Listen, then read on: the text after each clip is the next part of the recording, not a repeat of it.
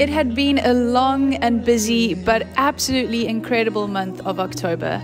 And after all of the wedding celebrations were over, Blair and I were very ready to pack the car and head off on a week-long road trip up to the Eastern Cape, a province that I actually haven't done all too much exploring in. After leaving Cape Town in the rain, we headed north towards sunnier skies, the landscape changing from lush green fynbos to the dry, arid and seemingly endless plains of the Karoo. Our trip had finally begun.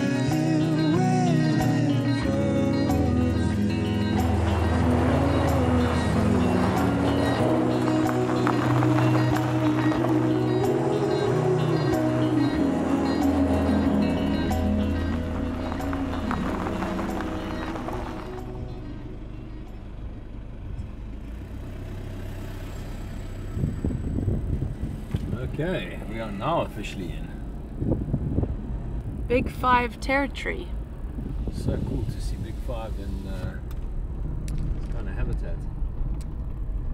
Mountainous backgrounds. Imagine seeing a buffalo and just like these big Karoo mountains in the background. I think we're going to get some great photos.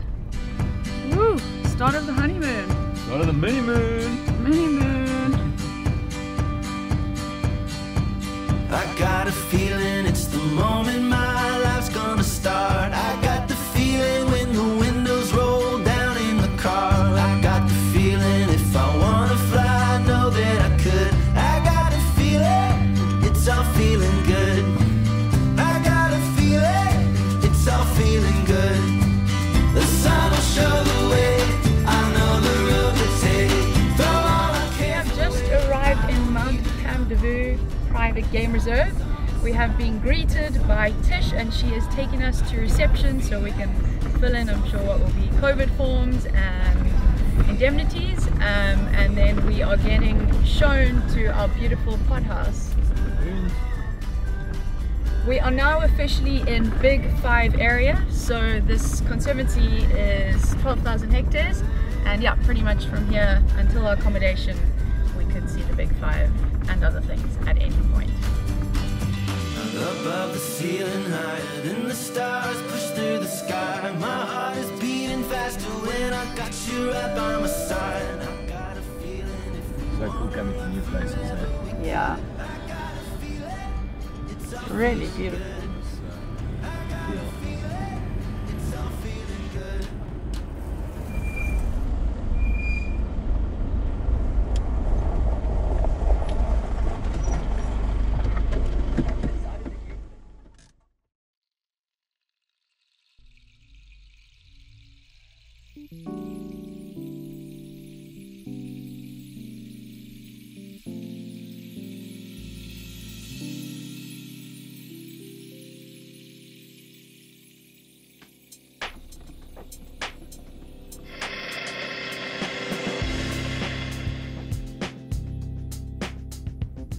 Cheers. Nice high tea. Yep. I'll go for the savory plate, you go for the sweet treats. Usually I'd enjoy that deal, but this looks really good. After quickly checking in and being treated to a rather delicious and much needed high tea, we jumped in the open top safari vehicle and headed off far, far away from civilization to our pod house for the night. But before we get to that part, just a quick word from the sponsors of today's video, Squarespace. Thanks again to Squarespace for sponsoring this video. Squarespace is an all-in-one platform offering domains, websites, online stores, and a whole lot more. Squarespace has a selection of incredible award-winning ready-made templates that will suit everything from a travel blog to an online store. It requires absolutely no design knowledge or skill from you and is as simple as a click of a button. A feature that I love from Squarespace is the ability to get valuable insights into your site's analytics, allowing you to find out more about who is visiting your site and from where. One of the last features that I'd like to highlight is the fact that it works perfectly for those on the go, as you can install the mobile app for both Android and iPhone, allowing you to make changes whilst traveling or if you're away from your laptop. So if you are interested, head to squarespace.com for a free trial. And if you'd like to go ahead with creating your site with Squarespace, head to squarespace.com/Nicole Eddy for 10% off of your first purchase of a website or domain. There's a zigzag road that runs up to the top. That's called the Great North Road. And that's the road that we'll be traveling on tomorrow afternoon, heading up to the northern sector. Our reserve is about approximately 12,000 hectares, divided into two sectors. 8,000 hectares, the northern side of it, which only consists of plains game, buffalo and cheetah. Our cheetah project's on there. And then we've got the southern sector, which is 4,000 hectares, where we've got big 5 on.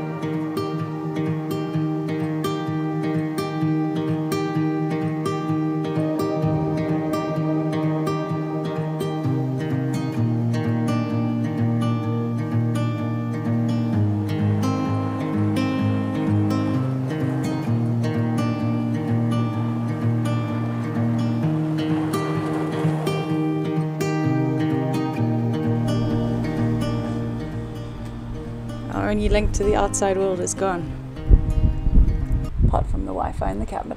Welcome to Mount Camdeboo Private Game Reserve. Our guide has dropped us off and we are here for the night, staying in one of these beautiful pothouses that you can see behind me. It's incredibly windy outside, so we're going to go inside and I'm going to give you a short tour.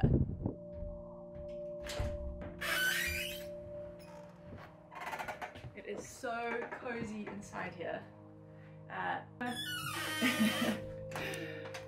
Yeah, so as you walk in, you've got this bathroom area. It is all done with such taste. It looks incredible. It's really light inside, very Instagram worthy. And then if you come on through this way, and the way that they've used the space, obviously it's a small space, but the way that they've utilized the space is really cool, and I'll show you how they've done that in a little bit. You've got a little cupboard area here with robes and some slippers, some towels, and then little cupboard space here, even loaded with some board games, little medical aid kit, a spotlight, glasses. I don't know what's in here. Ooh, got some wine in here. And snacks and some more cupboard space, and then we get to the good bit. So this is obviously the bedroom and the lounge and the kitchen all in one. The view outside, unfortunately it's got really hazy in the last 20 minutes. The wind is absolutely pumping and I think all of the dust is kind of whirling around, but it has incredible panorama views of the mountains in the background, which I'm sure we'll be able to see later this evening.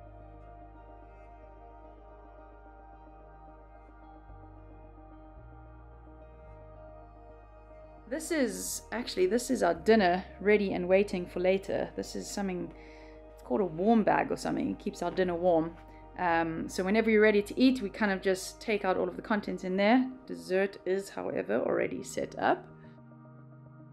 So obviously, considering that this is quite a small space, they've had to utilize the space in a clever way, which they have done.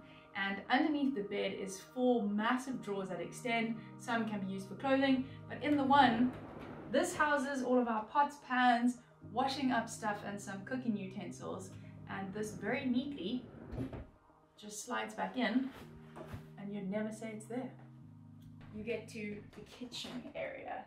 There's a little stove over here, which we can apparently heat our dinner on. There's coffee stuff all up in here, a little sink, coffee, tea, rusks, a bar fridge, which houses some soft drinks, water, beers, etc. And that's about it. But yeah, just done so cleverly. A lot of windows, a lot of light, and we are looking very forward to relaxing and jumping in the hot tub a little bit later as soon as this wind dies down. I don't think think these pod homes were built for people who travel with as much. Oh my gosh, guys, you should see how much baggage we have. We are camping after this, to be fair. We were trying to make the pod house look really neat for the tour, but this is what we're dealing with. This is just a fraction. This is just. Yeah, this is just. Camera gear and stuff. Oh my goodness. Oh, so nice and light and. Mine doesn't even zip up. Yeah, that's something I'll never be able to do, is pack light.